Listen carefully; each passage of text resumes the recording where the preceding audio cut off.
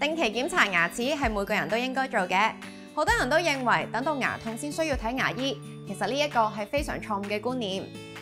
如果等到牙痛先去睇牙醫，有可能牙患已經惡化，牙患帶嚟牙齒組織嘅破壞亦可能會大咗，治療費用可能會變得比較昂貴，治療效果亦可能會比較差。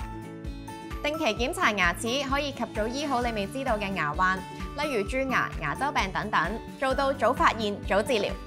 更加重要嘅係定期見牙醫，牙醫可以幫你預防蛀牙同牙周病，亦都俾到你合適嘅預防牙患建議。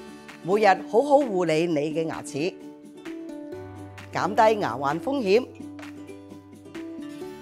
真正做到預防為重，為自己嘅口腔健康負責。定期睇牙嘅過程非常簡單，而且一啲都唔麻煩，成個過程一陣間就搞掂啦。但係我唔知要俾幾多錢喎。唔使驚，去檢查口腔之前，我哋可以先向診所查詢檢查同埋治療費用，同埋包括嘅治療項目、支付方式等等。有部分嘅牙科診所仲會接受長者醫療券㗎。如果你唔知道應該去邊度睇牙，你可以問下你嘅親友，睇下佢哋有冇推薦嘅牙醫。最緊要嘅係註冊嘅牙醫。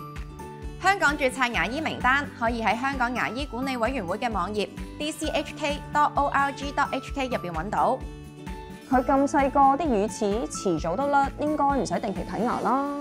梗係需要，乳齒蛀咗一樣會引致嚴重牙痛、牙齒感染，仲有可能會影響恆齒發育㗎。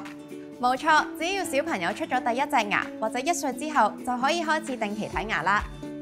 牙患要早發現、早治療，預防牙患，人人都應該每年去睇牙。